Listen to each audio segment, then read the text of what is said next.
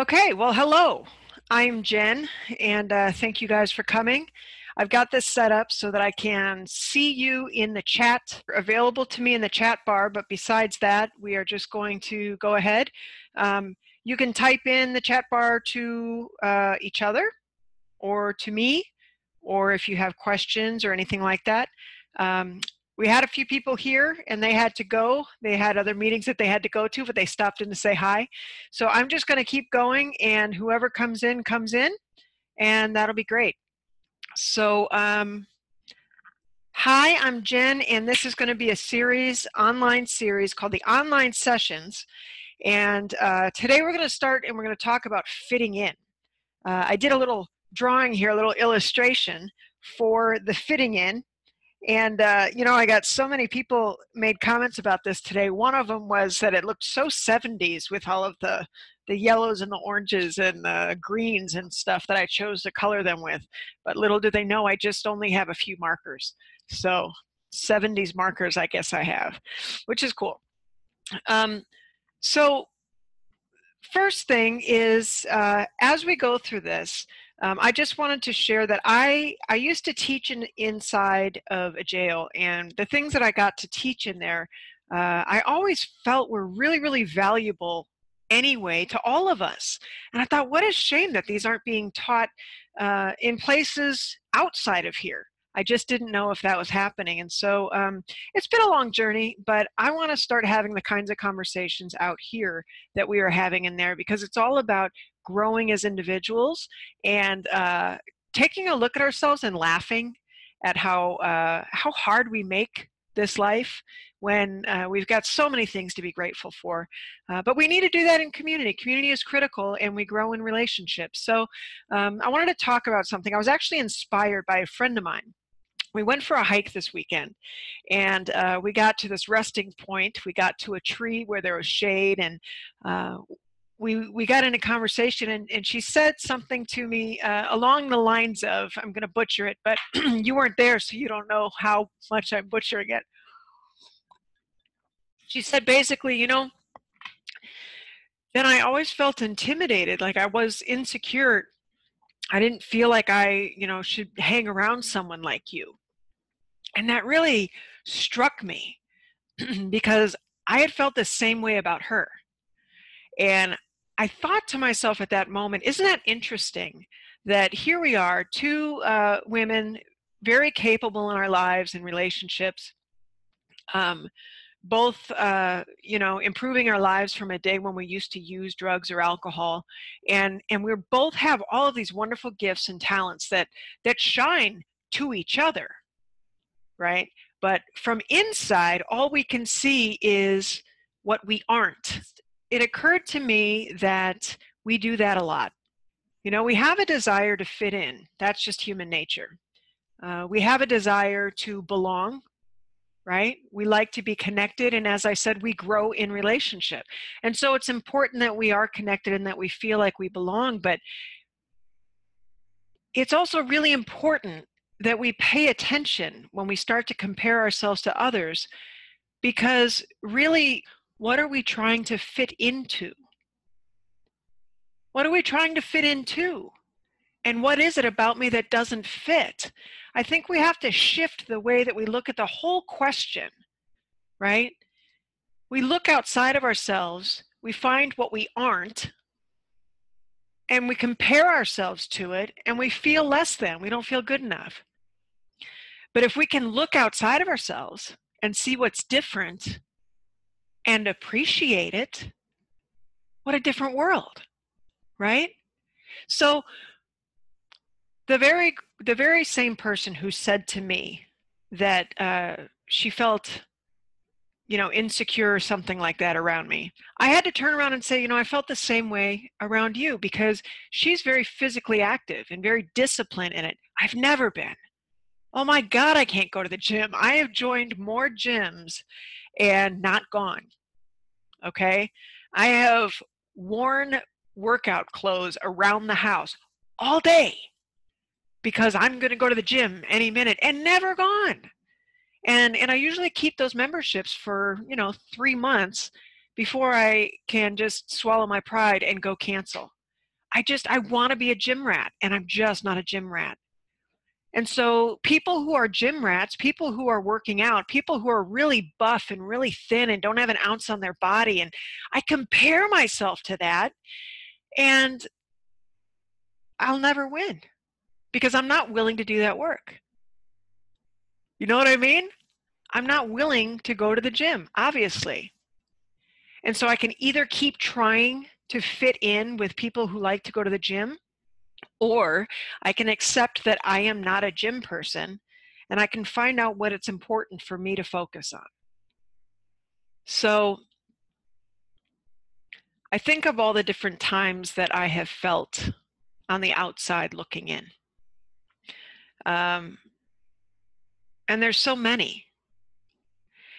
And when we have this pattern in our lives of comparing ourselves to people who are different than us, all we can see on other people are the things that we wish we were.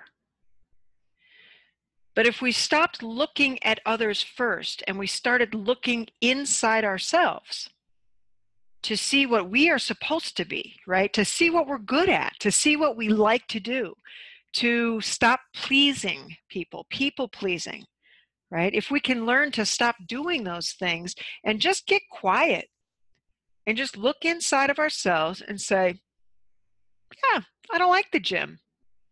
I don't like anything about the gym.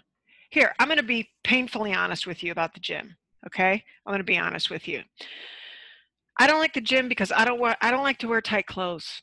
I don't like all of my curves showing. It's none of your business. I know it sounds ridiculous, but it's true. I don't like bathing suits either because it's just too vulnerable. I want to wear jeans and t-shirts. That's how I'm most comfortable.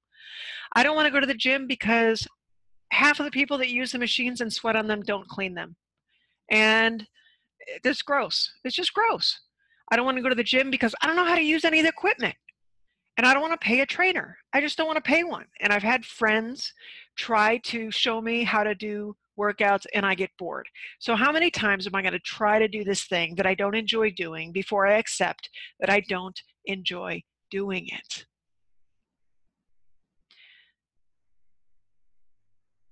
When we want to fit in, since that's a natural inclination, since that's a natural human instinct to belong, what we have to do is we have to look inside of ourselves and ask ourselves what we enjoy, and then go and find others who enjoy the same things. Does that make sense?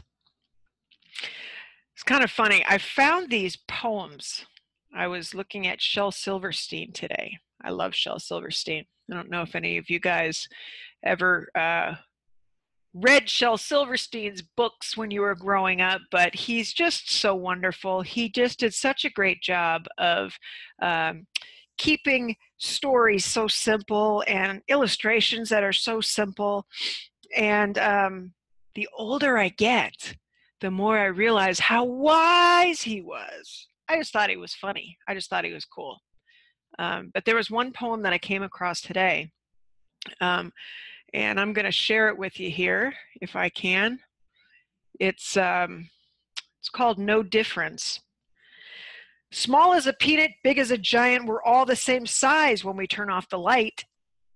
Rich as a sultan, poor as a mite, we're all worth the same when we turn off the light. Red, black, or orange, yellow, or white, we all look the same when we turn off the light. So maybe the way to make everything right is for God to just reach out and turn off the light. I'm a dork. I know that. That's not a secret. I love that poem. I'm not asking God to turn out the light because I'm digging the experience of being alive. I do, however, think that the more we start to understand who we are as individuals and how that fits into the team that is the human race, and we all start working together instead of comparing ourselves, right? We start realizing that if we close our eyes, all of the things that we use to distinguish ourselves from each other, all of the things that we use to create hierarchy and to shame and to uh, you know I can't think of any more words, but just create difference, create schisms, right? Create polarities. All of those things are absent when we're not looking. They're creations of our own. They're stories that we've created to make ourselves higher or lower than somebody else, instead of all of us grabbing hands in the middle and walking along this journey. So, what's your experience? If you're there, go ahead and type into the chat bar here if you can find that. And I'm just really interested in what your thoughts of all this is. And when you say that, as you type, I was thinking the other day too. It's interesting. I grew up as a little white girl in a Black community, and I felt so ugly. My mom was beautiful, and I wanted to look like my mom, but I didn't look like all my friends. And I wanted hair that had body in it. And I didn't have it. I had this really fine, stick straight hair. And I wanted skin that looked beautiful with lotion and Vaseline on the forehead, and hair that was just sculpted. And I wanted, I wanted to be beautiful. And because I was different from what was around me, I wanted to fit in more than I wanted to be me. And it's interesting how many times in our lives we can do that to ourselves, right? And I don't know that people around me, I don't know that my Black friends made me feel badly about myself. I don't have memories of that. I have memories of being embraced. I have memories of being pulled in and loved and encouraged. But I also remember feeling very different and wishing that I looked more like them. So this whole fitting in thing, when we're little, we don't know the difference and we want to belong. But as we get older, I think it's really important that we start to look at the value of our uniqueness. I had shame for a long time about being white. Having grown up in a Black community, I had a lot of shame about being white because when we watched films in school, I didn't match the oppressed. I matched the oppressor. And I was confused by that because my heart didn't feel that way. When I came out as gay to myself, I was confused because I was not the things that the world said that was. But I was afraid to be all of me because I was different. I'm looking for messages and I'm not getting any, which is fine. This was a trial run tonight. I'm grateful for those of you that showed up, and I'm grateful for those of you who have shown interest in just having inspiring conversations. I'm going to look for feedback, and I'm going to get more structured on my end so that it's, I didn't really know what to expect tonight, but I don't want to ramble on. I'd like to have some engagement. So I'm going to sign off for now. I'm going to thank you for coming. I'm going to encourage you to sit with yourself quietly tonight and ask yourself, with nobody around, nobody to judge you, nobody to tell you that you're right or you're wrong, just quietly sit and ask yourself, who am I and what do I want? What do I want to do? What makes me happy? And it can be your own little secret for a while.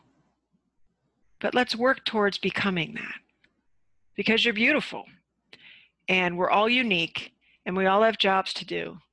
And, another thing, somebody said, why would you want to be like other people? because there's only one everybody. Even if there's twins, there's only one everybody, because we are the expression that our life takes on. So for me to want to be like you, or to want to be like a celebrity, or to want to be like a peer, for me to want to be like them is I want to be an imposter. We don't need two. We just need one of each of us. So become yourself. Thanks for being here. Have a good night.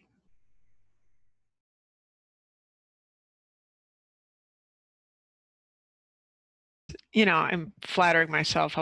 There's going to be a lot of people here. It's so great that you came to see me. Just don't overthink it, you know, so we'll see.